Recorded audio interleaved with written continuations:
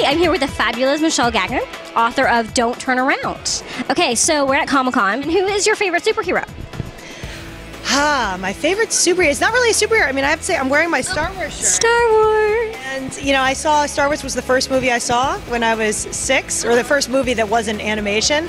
And Princess Leia made a huge impact on me because she wasn't just someone sitting around waiting to get rescued. She was a princess who saved herself. Princess who saved herself. Awesome. So, why aren't you in a Leia costume? You know, I wore that for Halloween. My daughter was a stormtrooper for Halloween, and I was captured Princess Leia. So I had the costume, and I was going to do the bun heads again, but I thought it might be too much because I've never been before, and I didn't realize it wouldn't be too much. It would have been actually fairly low key. As long as you're not in the metal bikini, you're low key. Now, Michelle, you have other books for adults. What made you decide to write a thriller for young adults? You know, someone pointed out to me that I actually had a lot of teenage characters in the adult thrillers, and they suggested that I take one of those characters and expand on a story that was just her own. And I thought it was a fun idea, and actually in a lot of ways what surprised me was it was, I don't want to say the easiest book I've ever written, but I wrote it faster than any other book. I wrote the whole thing start to finish in 8 weeks. And what would you say is the main difference between writing a novel for adults and writing a novel for young adults? I didn't really find there to be much of a difference. I mean, I felt like it was still a really dark story. I think that the main difference for me was that in my other series, I have an FBI agent who's the main character. In this one, the kids are really on their own. They don't have the kind of resources that someone would have if they were in the police or in the FBI. So, you know, that forces them to rely on their own resources more. Which is such a teen concept. That's awesome.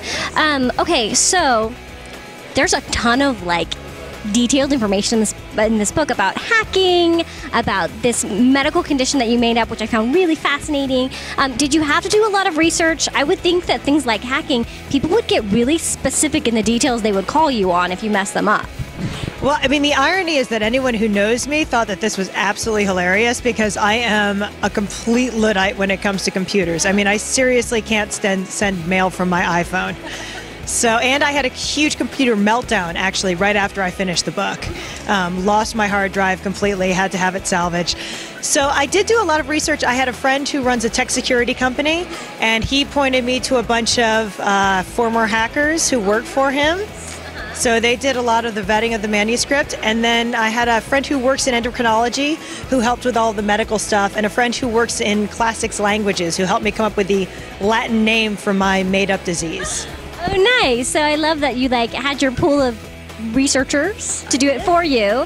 But then that's the glory of writing, right? Is you can, when you run out of true things, you get to make them up, right? Exactly. Awesome. Okay. And one thing that I loved is how fierce and intense of a character Noah is. She has this really almost tragic backstory, but rather than making her a victim, it's just made her this incredibly strong and resourceful, but very lonely person. Do you have any characteristics in common with her, or is she just a type of person that you admire?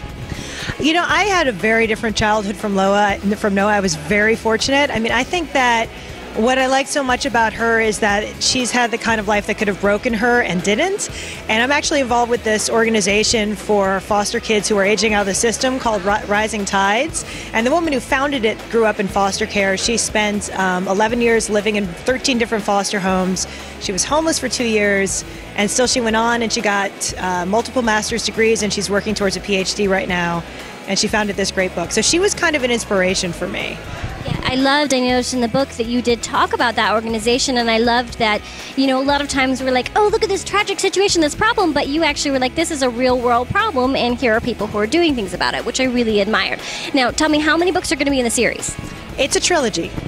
Yay! All right, awesome. And when does the next book come out? Next September. First one this September, next one September 2013. Okay, so thank you, Michelle, so much for being with us. Look forward to her book coming out this fall, and have a great Comic-Con. Thank you.